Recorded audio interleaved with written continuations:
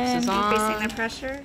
While the babies are not real in this simulation, the equipment and life-saving techniques are. This is what we call a simulation lab. Simulation allows us to practice these intense moments of resuscitation of a baby. We're going up to 50% right now. It allows us to practice different scenarios of what would actually happen in a neonatal intensive care unit or when a baby is delivered in a labor and delivery room.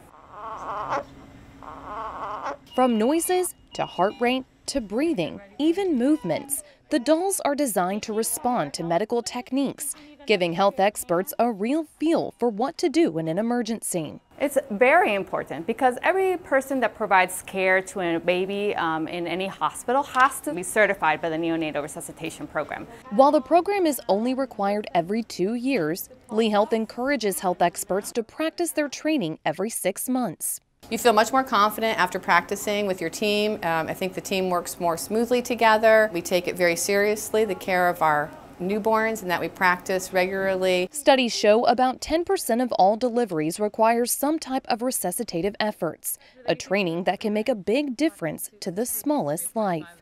For Lee Health, I'm Lindsay Morton. Can we document the time we gave the epi, please?